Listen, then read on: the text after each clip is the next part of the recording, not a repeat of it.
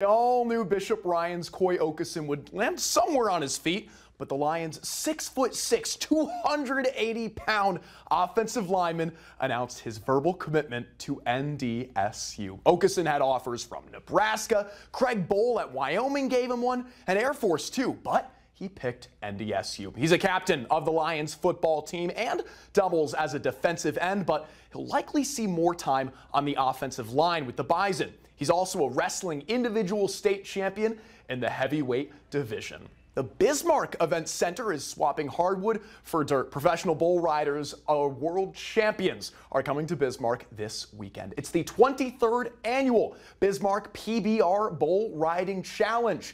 2022 world champion and current #2 ranked Dylan Swearingen is scheduled to ride Born to Sin in the first section. That bull belongs to Mandan native Chad Berger.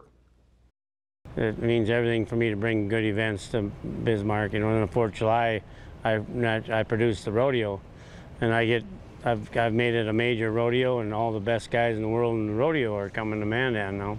So I mean, that's my goal, is to have the very best event that you can possibly have.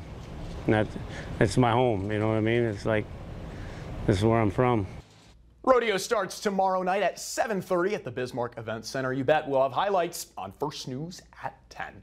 We've reached the final all-state list of the spring season, and that means it's the last one of the school year. Let's put a ribbon on the 2022-23 year with the best boys golfers in this state. In Class A, Minot High's Kaysen Rosted and Brock Jones are both honored, the Magi's top 2 golfers. Brock graduated a few weekends ago, congratulations, but Kaysen, only a sophomore and now a 2-time All-Stater.